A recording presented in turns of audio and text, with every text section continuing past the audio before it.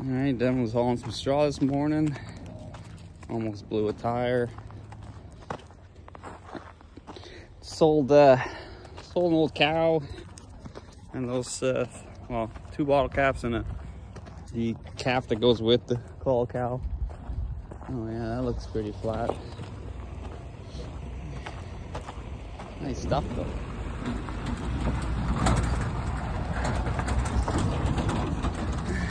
So there they go. They saved me some time not having to feed bottle caps in the morning and at night.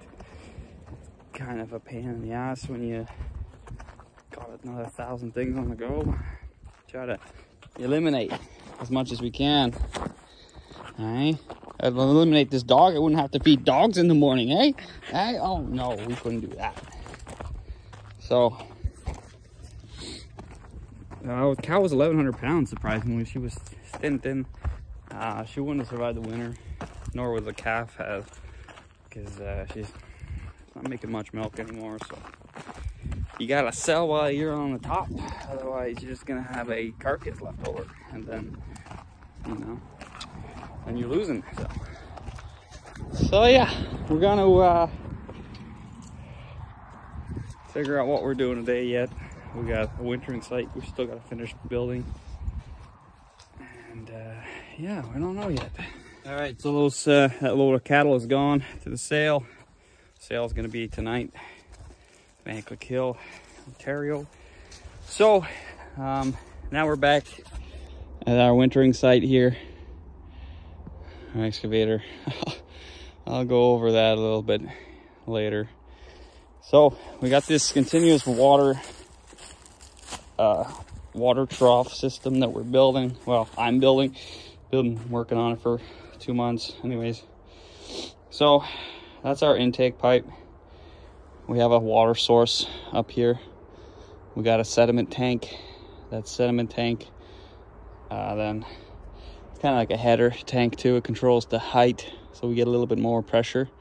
But we got a 4-inch non-perforated tile drain coming up. That's our intake, and that's our exit. So we can monitor, or we can regulate our height of water in this trough here with that, and that's the exit. So the whole idea is that the water is continuously flowing. We have no pump, it's just a natural source of water, and this is our exit pipe that goes away from the cows.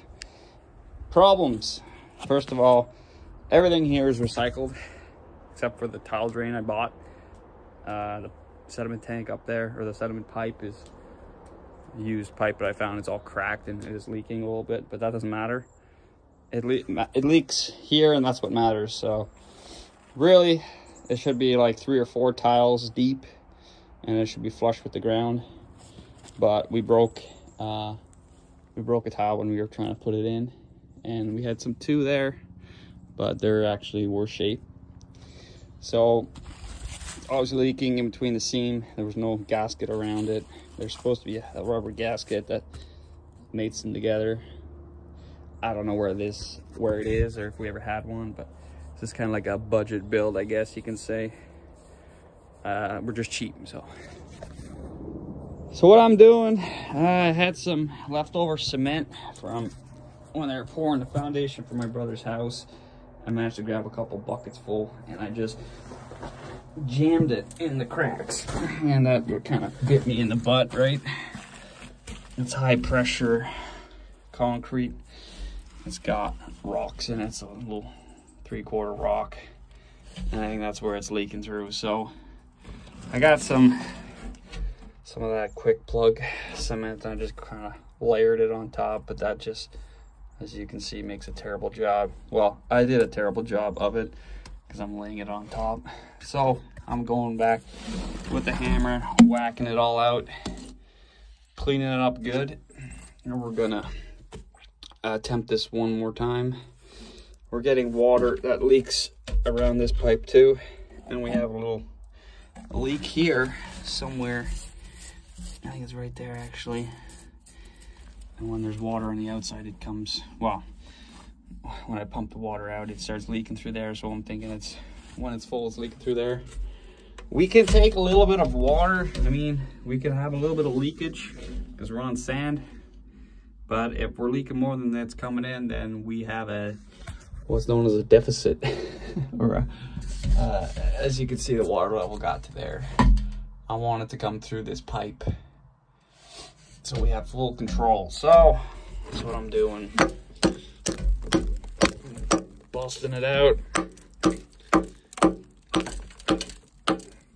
Lazy man works harder. I should have just done a good job at the beginning, but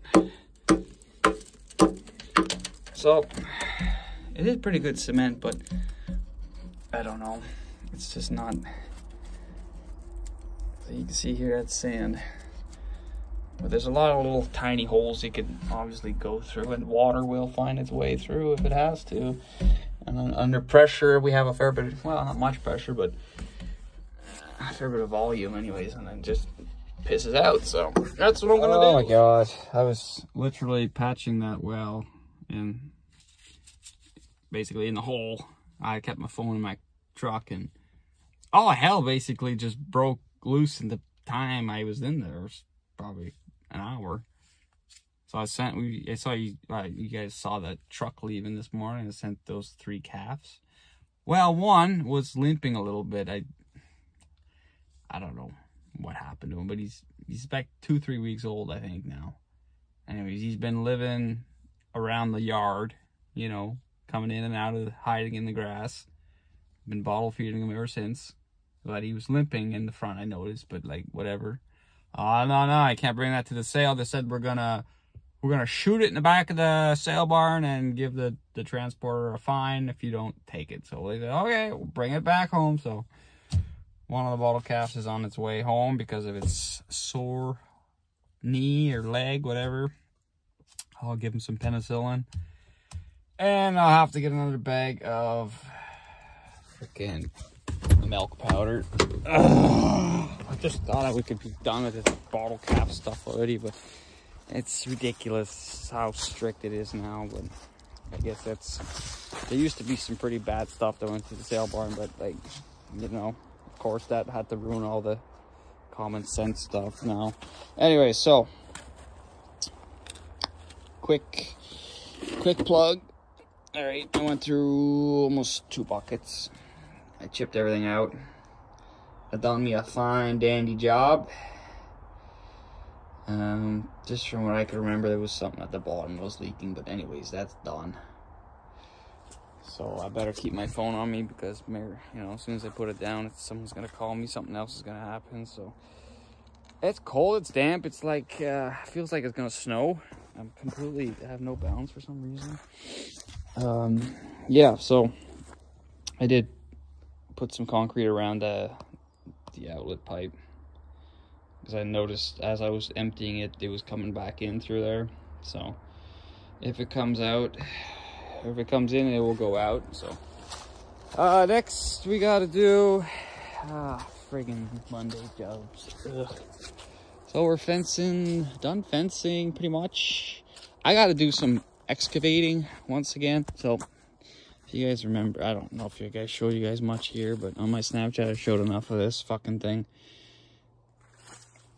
That fan was backwards, so it was not sucking, it was blowing, and it was taking engine heat and pushing it through the radiator, causing it to overheat. My brother figured that out, props to him. He actually heated these fan blades up, twisted them the other way, and works. Obviously he made this new muffler. It's not pretty, but it works. Then we had hydraulic fluid overheating. That was the second issue. That's why we took the lid off, and then it started to work fine. We had fuel filters blocking up every couple hours. We emptied this tank. I shit you not, it was fucking thick with rust like you'd never seen.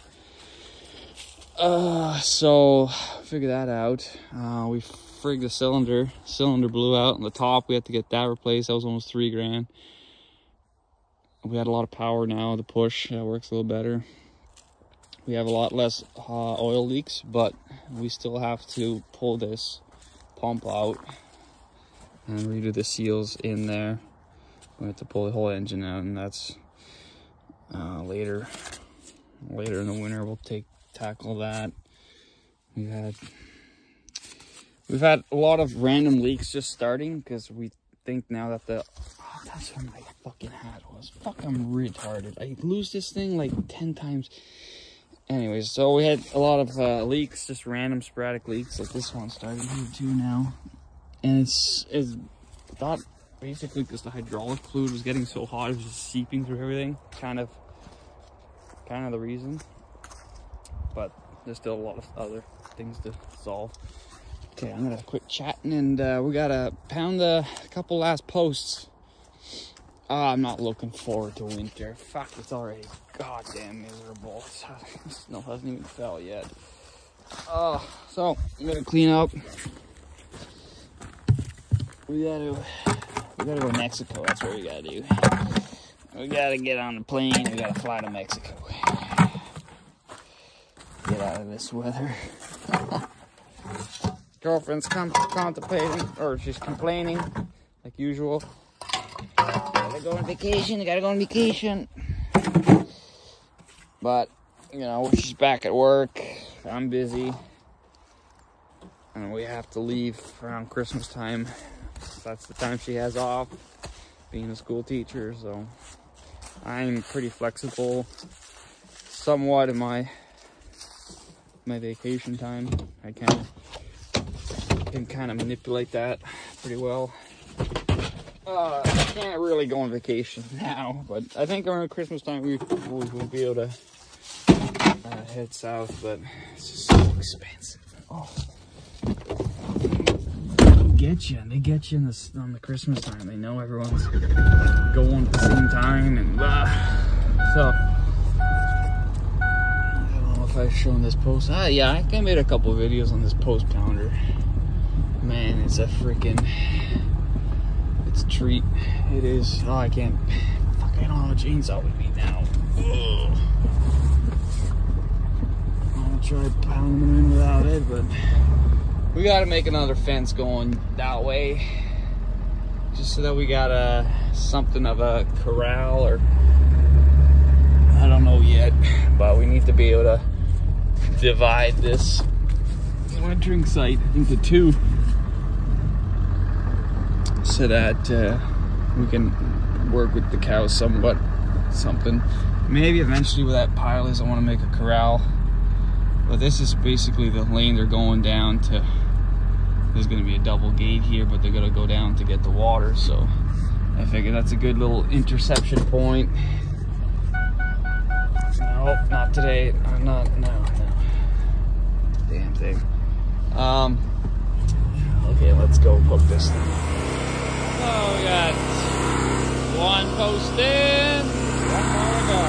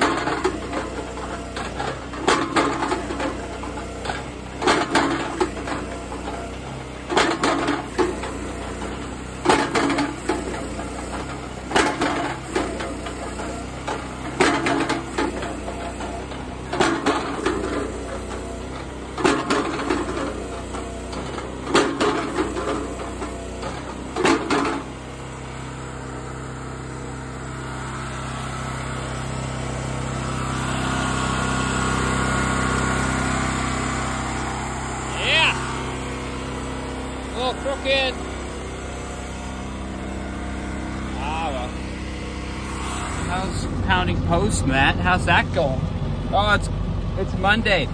It's going just fucking great. So we must have hit something here.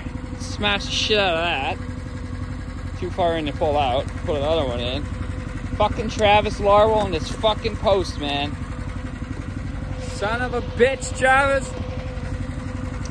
No, that one's rotten, and I must have hit something again, and I busted it out, kinked it out. So, never buying fucking posts from that kid. Kidding. Travis is the person I bought my fence post from. He saved my fucking ass because I needed about 1,000 some posts, and well, he got me about half of them. And we managed to peel them and let them actually dry so that they're, you know, they're proper posts putting in. Most people like to put green posts in with the bark still on, and have fun doing that, because you're gonna do it again in like 5 years. This way they're not gonna rot, and they're actually gonna last because they're dry. You get bugs that get under them, moisture gets in them, and then they just never get to really dry and cure, and then they rot out. So it's important to peel them. I got maybe 2 or 3 posts out of this whole thing that aren't peeled properly. It's if they're not old enough, they don't peel right. So like this one, but we're just gonna have to cut it. I should have brought my chainsaw. It's my fault. Fuck. That way I can point them. But it's like 4:30 now, so I'm gonna call it a day. Gonna unhook her, and we'll resume tomorrow. Just out checking on calves with my son here, boys. Some nice calves here. We don't really gotta do much watching anymore. They're all calved out. There's a couple. I want to say 4. Well, one's not gonna calf for sure, but there's just a couple pretty true and tested cows. We don't really gotta worry about them. Just gotta keep an eye on the calves. But even that, they're pretty low maintenance. Biggest concern is alfalfa bloating. We got a fair bit of alfalfa starting here again. It's pretty patchy, but right here it's pretty thick, so I'm concerned about that. It's something you can't really do once it starts. They just die from bloat, so I don't want that to happen. I don't even want to think about it, but this is the reality. It could happen. We have a fair bit of orchard grass. It's just the alfalfa comes up in random spots, and low spots with the most fertility, the most moisture. I don't know. I don't like having that factor. You know, you can lose a lot of cows in a hurry if that is a problem. Hey, this is my favorite cow. Hey, she's a good cow. A little bit late on the calving. Well, she's got a baby. Maurice's got the wheel. Hey, bud, you learning how to drive.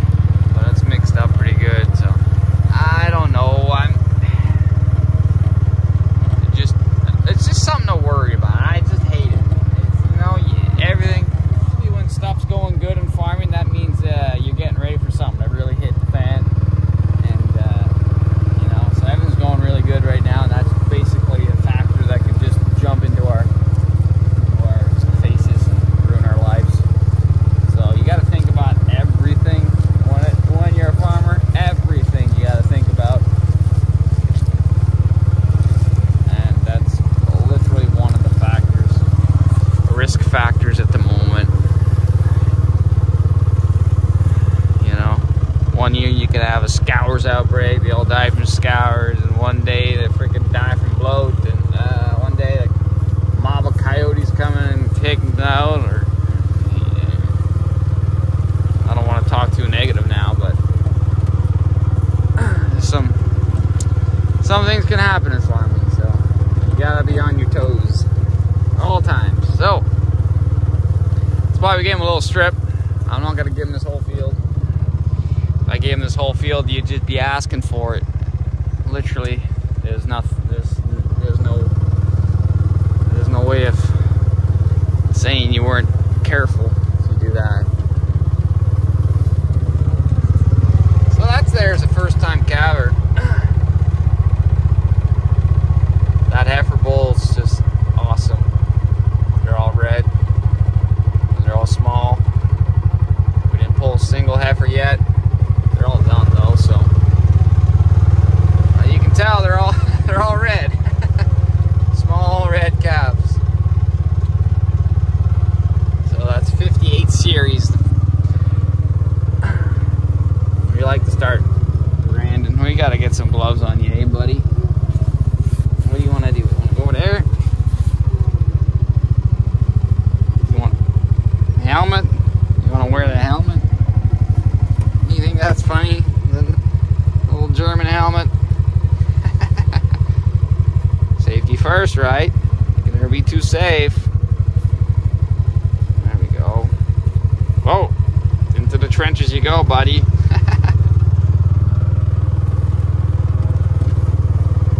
So the majority is Simmental or Hereford.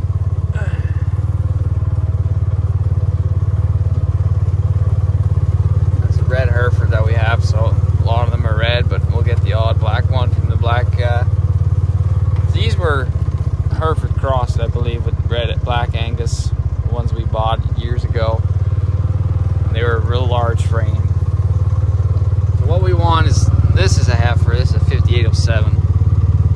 It's too bad calf didn't come out black, but the bull was red, so that would make sense. So the whole idea is to get a bunch of Hereford calves, heifers, keep them back, and then put a black bull on them, make some, hopefully, Hereford Angus cross inside like those. Always wanted to do that, and we're doing it. So it's just that you get too much Hereford, you get those small calves that are freaking dicey. And with Angus, wow, Angus is just pretty good overall. But you get the black Angus, you notice they yield way better. They do much better than the red ones. The red ones, we start noticing they're just nothing special. So mix it up a little bit, and I think that those are going to make some excellent heifers that we get many years out of. Look out, they got this thick hide on them. They do very well. And we're on some pretty good feed, so they're gaining good. This guy's one of the first ones to calve. He's the oldest. What do you think? It's a good calf, eh? Good mom. So we enjoy it when it's going good, and it's going good right now. So as for her, I don't know what the hell happened to her. Her bag not so full, a little empty. I saw her this morning too. She was in a little empty. Must be having, I don't know, she maybe got twins or something. Sucking her dry. I thought it would be bigger than that. It almost looks like she's dried off.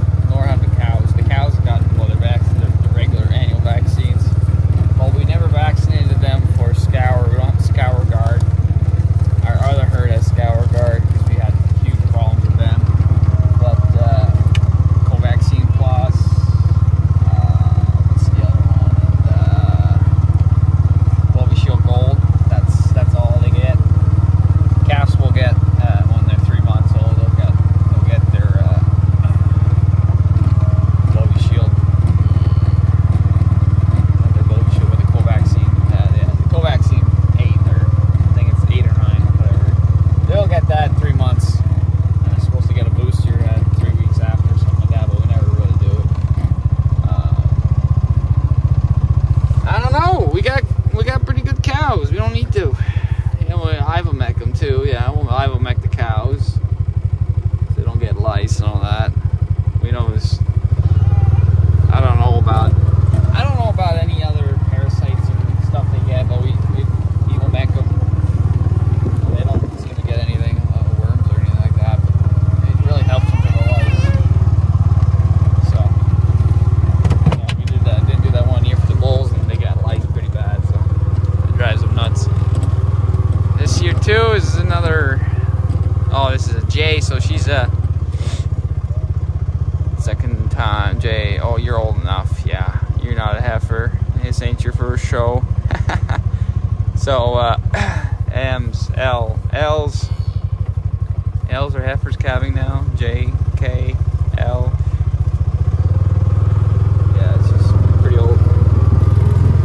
Well, we're trying to get away from, especially in this group, we're trying to get away from these large frame cows. We got 2,000-pound cows. They break the bank, they break the ground when it's wet, and it's just, they yield the same type calf. So it's good when there's maybe a bigger calf. You know, they push out a bigger calf a lot easier, but we don't care. We just want a cheap cow that puts out a good calf.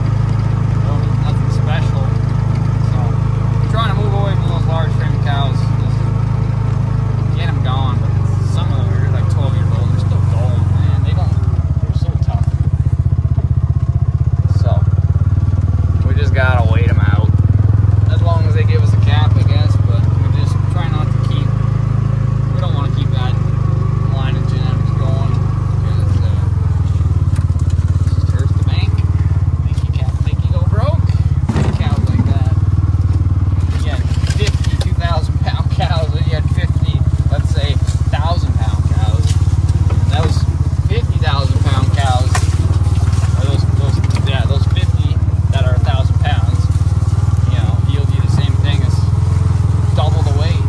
But those 2,000-pound cows eat double. Basic mathematics, I guess. So yeah, we'll try to make it a little bit easier. Yo.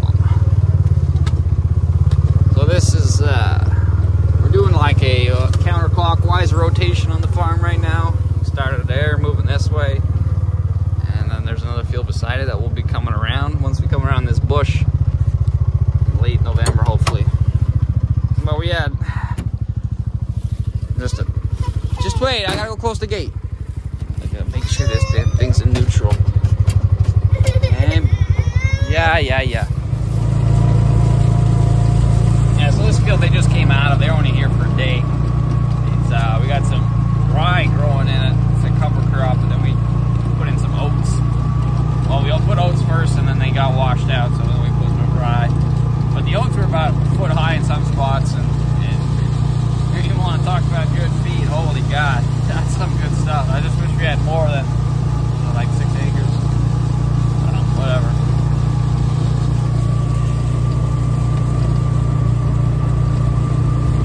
Trickiest part was getting them out of here. Calves were hiding in the bush. You can see the rows. You can see there's a dirty window.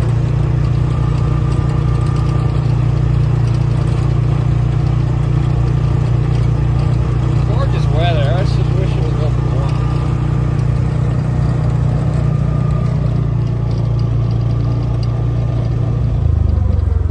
Oh, there's a bit of smoke. Poof of smoke. Someone must be trying to start the truck. Hey? So it's about the second year now we've been doing this calving on pasture and doing the hayfield rotation. It's kind of what it is. It's all hayfields. And wow, we like to do it. Timing's really everything, right? So we like to get them up on the new pasture, on the calving pastures, I guess you could say it.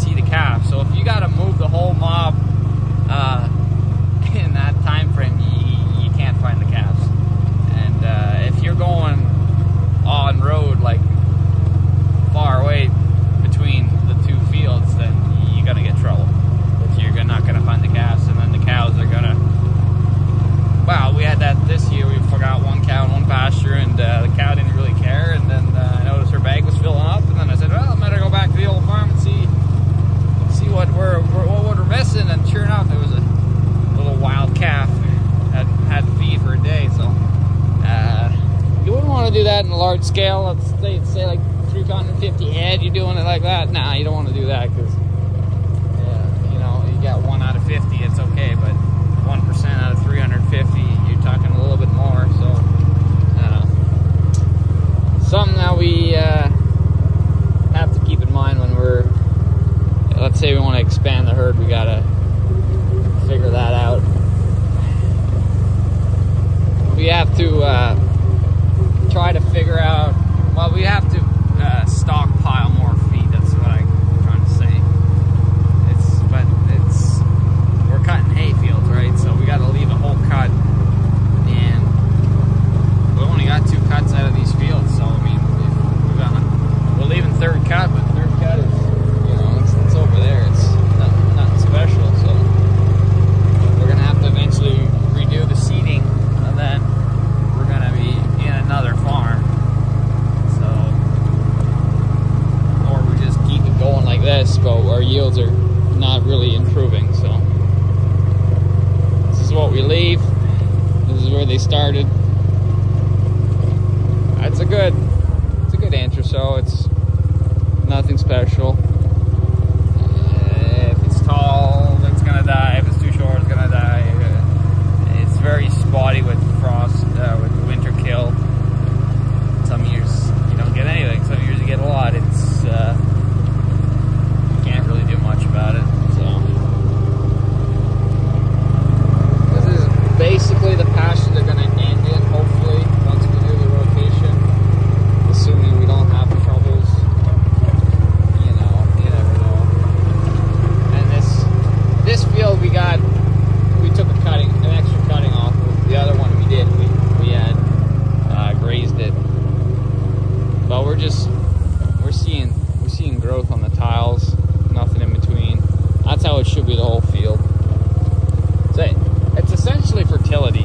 What you're seeing, you're seeing, oh well, maybe the seeding's too old. It doesn't grow as well. No, it's 100% fertility.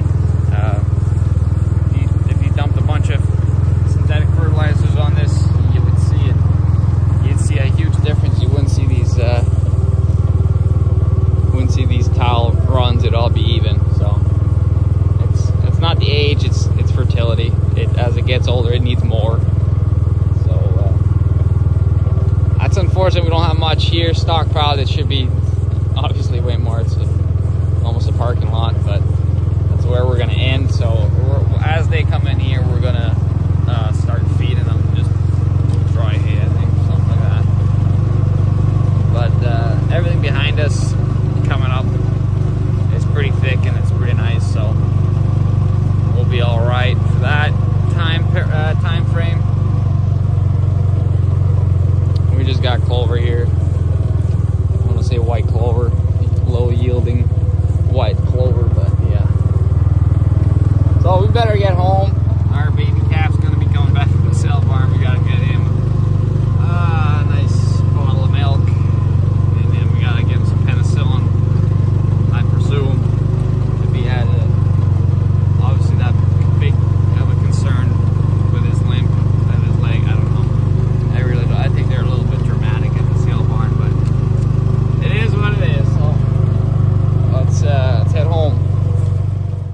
I missed him. I missed him so much. I bought him back now.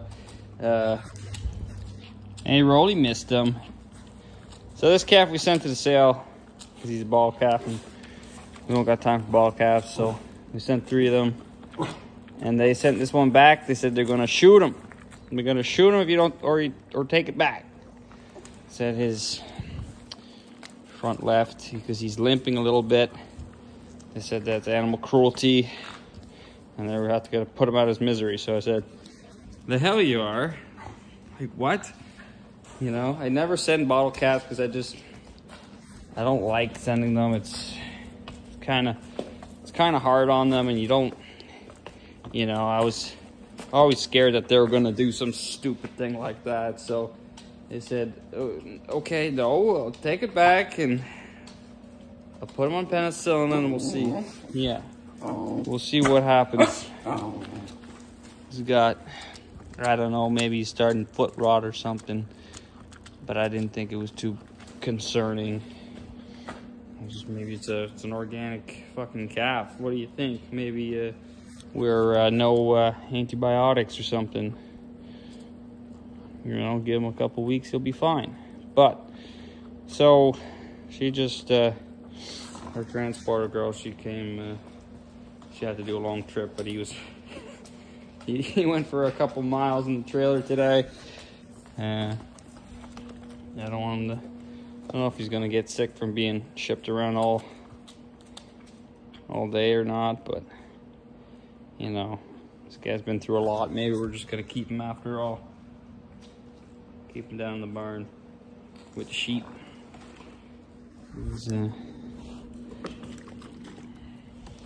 Poor guys. I just hope the other ones were treated fine and found a good home. It's a lot of stress for these guys. Given the price of beef now, I'm just hoping that they go to good, you know, good homes to get taken care of. Hey, yeah. You hope your babies get good care, taken good care of, and they do. There's lots of farms that take bottle calves in and they finish them and make veal out of them, or given the price now, they might even try finishing one. But it's just a lot of work for us. If we have more cows in the future, and we do have more bottle calves, let's say we have like 10 or 20 bottle calves, we're gonna have to set up pens and stuff for feeding them and getting them on buckets and stuff. Be a little bit, I think, better, but given the price, for me, it's not worth feeding the calf twice a day. Especially this guy. This guy takes at least 20 minutes to drink sometimes. So I got some Biomycin 200. I'll give him that. Give him 10 cc's, and we'll see how his hoof looks in a week or so. But I don't really know. He's somewhere in the hoof. Okay. It is a little bit inflamed there. Poor guy. I never thought I would send newborn calves or week-old calves to the sale. Just, I don't know, never felt right. And then I get this fucking call back, and made me feel bad. I'm just glad I didn't put him out of his apparent misery, but that would have been real bad, eh, buddy? That would have been sad. It's just ironic because they say it's animal cruelty because he's limping, and then they go ahead and just fucking murder the damn thing. Shoot it right there to put it out of its misery. Just like, really? You can't let a farmer buy it and, you know, let it go from there? I'm sure there's been worse things walking through a sale barn than this little guy. And the mascot, the farm mascot.